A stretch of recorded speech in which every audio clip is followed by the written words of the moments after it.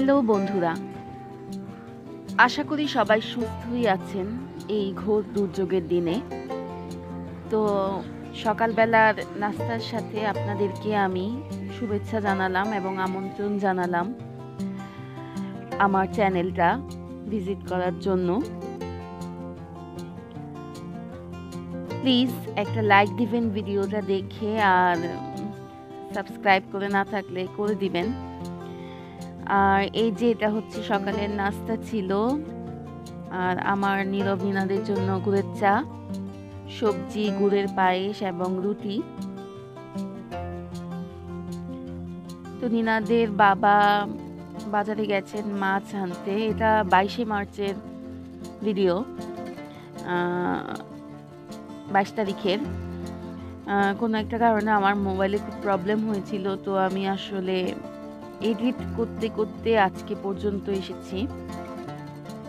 তো বিভিন্ন ভিডিওতে দেখি সবাই রান্না করে খাওয়া দাওয়া করে, আমার খুব লজ্জা করে সেটা দেখাতে। এই যে আমি ছেলে আমার আর নীরবের নাস্তা কিন্তু একসাথে নিয়েছিলাম। তো নীরব যখন দেখলো যে আমি ভিডিও করছি, সে কিন্তু লজ্জা পেয়ে দূরে সরে গিয়েছে, বলছে তুমি আগে ভিডিও শেষ করো তারপর আমি খাবো। এই যে আমি রুটি দিয়ে সবজি দিয়ে খাচ্ছি। আর নিনাদ তার বাবার সাথে খেয়েছে, তারা বাজারে চলে গেছে। নীরবের বাবা মাছের বাজার করতে গিয়েছিল। আমার তো 15 দিনের মাছ একসাথে কিনে রাখে, তো এই যে বাজার চলে এসেছে। আমি কিন্তু নাস্তা খেয়ে নাস্তার মাঝখানে দিয়ে গিয়েছিলাম বাসনপাতি। এই যে আমাদের ইনি পিসি হন, ইনি কেটে দিচ্ছেন আমাকে মাছগুলো, কেটে দেন উনি আর কি মাছ আনলে।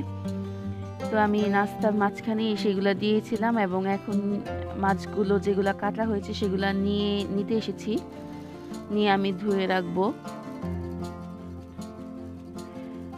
আর আমি মাছ কাটতে কাটতে আমি আসলে দেখলাম যে অনেক দেরি, তো আমি ঘরে চলে এসে আরো কিছু কাজ করে নিয়েছি। আমাদের তো এখন কাজের কোনো অভাব নেই, তবে কাজে ব্যস্ত থাকলে কিন্তু মানে আমার জন্য খুব ভালো হয়েছে যে আতঙ্কটা আমি পাচ্ছিলাম সেই আতঙ্ক থেকে আমি দূরে থাকছি। এবং আমি আসলে ওই আতঙ্ক নিয়ে আপনাদের সামনে আর কোনো কথাই বলতে চাচ্ছি না, কারণ সব জায়গায় এটা নিয়ে এত কথা হচ্ছে আর ভালো লাগছে না শুনতে। এই যে মাছ কাটার পর মাছগুলো আমি ধুয়ে নিচে রেখেছি, এখন ফ্রিজে রেখে দিব। মোট 5 রকমের মাছ এনেছে আজকে। এই হচ্ছে এই মাসের জন্য শেষ বাজার করা আমার। চিংড়ি মাছ বাচ্চাদের জন্য তো লাগেই, এটা একটু এনে রেখেছে, আগেরও এক প্যাকেট ছিল। এটা হচ্ছে মেনি মাছ বা ভেদুরি মাছ বলে, আর পুঁটি মাছ, আইর মাছ, আর এনেছে হচ্ছে কাজলি মাছ। এই যে কাজলি মাছ আপনারা চিনেন কিনা জানি না। আর আগের দিন এনে রেখেছিল মুরগির মাংস আর রুই মাছ। তো আমার মোটামুটি যদি সরকার সবকিছু বন্ধ করে দেয় মোটামুটি চলে যাবে। আর ডিম তো আছেই, আর বাচ্চাদের জন্যই বেশি চিন্তা, আমরা তো কোনো রকম আলু ভর্তা দিয়ে খেয়ে ফেলতে পারবো। তো এগুলো আমি এখন রেখে দিব। আর নিয়ে এসেছিল বড়ই, যে বড়ইগুলো আমি পানিতে ভিজিয়ে রেখেছি। তো আমি আজকে একটা পুডিং তৈরি করব, কারণ আজকে আমার বড় ছেলে নীরবের জন্মদিন। তো আসলে আমরা ঘরবন্দি এখন, তো বাইরে থেকে কেক টেক আনা যাবে না, কিছুই করা যাবে না। তো আমার মনটা খুব খারাপ হয়েছিল, ওর মনও খারাপ, কিন্তু সে আসলে কিছু বলছিল না। তা আমি চিন্তা করলাম যে একটা পুডিং বানাই। কেক বানাতে সাহস হচ্ছিল না চুলায়, কারণ আমি পারি না। তো পুডিংও কিন্তু আমি পারি না। আমার এক কলিগ লিজা মিস, উনি আমাকে একটা বুদ্ধি দিয়েছিলেন যে কনডেন্স মিল্ক দিয়ে করতে। আপনারা হাসবেন না, আমার হাতে পুডিং হয় না, একদমই হয় না, আমি পারি না। মানে কিভাবে বলবো, যারা আপনারা হাসবেন শুনে, কারণ পুডিং বানানো অনেকের কাছেই কোনো ব্যাপার না, যে শুনে সেই অবাক হয়। তো আমার ওই কলিগ আমাকে একটা আইডিয়া দিয়েছিল যে কনডেন্স মিল্ক দিয়ে বানাতে। নিশ্চয়ই আমি দুধের ঘনত্ব বুঝি না, তো আমি একটা কনডেন্স মিল্ক আনিয়েছি ওর বাবাকে দিয়ে, আর এই যে 4টা ডিম আর একটা পুরো কনডেন্স মিল্ক দিয়ে আমি এটা করব। যে কনডেন্স মিল্কটা আমি ঢেলে দিচ্ছি, এটা ব্লেন্ড করে আমাকে করতে বলেছিল, দেখি হয় কি না। যেটাই হবে সেটাই ছেলেকে কাটতে দিব। আসলে ভালো লাগে না, কিছু না কিছু জিনিস আমাদের জীবনে খুব ইম্পর্টেন্ট হয়, সেগুলো করতে না পারলে ভালো লাগে না। তো আমি ভ্যানিলা এসেন্স দিয়েছি, যেহেতু কনডেন্স মিল্ক আমার কিন্তু আলাদা করে চিনি দিতে হয়নি। তো এই যে আমি ব্লেন্ড করে নিয়েছি, এখন এটা আমি ওই আগে থেকে করে ক্যারামেলের বাটিতে আমি ছেঁকে নিব, ছেঁকে নিয়ে বসে দিব, দেখি কি চিজ তৈরি হয়।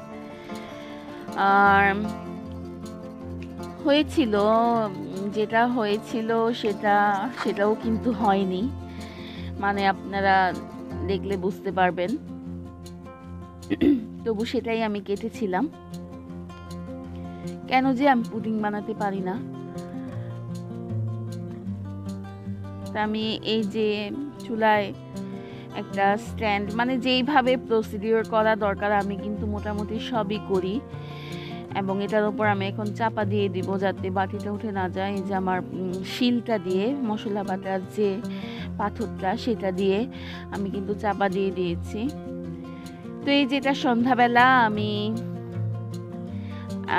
কলার বড়া করেছিলাম, আর এই যে পুডিংটা, কলার বড়াটা আপনাদের দেখানো সম্ভব হলো না, কারণ সেটা ভিডিওটা জানি কি হয়েছে জানি না, চলছেই না।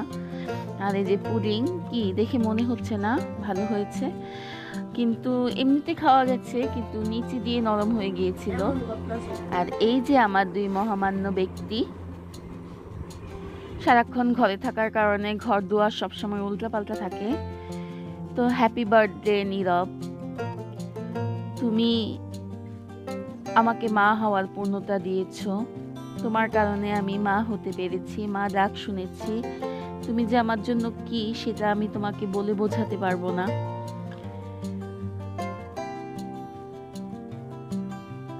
নীরব কিন্তু পুডিংটা কাটছে, আর আমার মাকে ডেকে এনেছি নিচে থেকে, আমার মা তাকে খাইয়ে দিবে, কারণ উনি না থাকলে নীরবকে হয়তো আমি পেতামই না। উনি যত দৌড়াদৌড়ি ডাক্তার আমার, মানে নীরব আসলে আমি পেয়েছি মনে হয় ওনার পুণ্যের কারণে। তো ধন্যবাদ মা।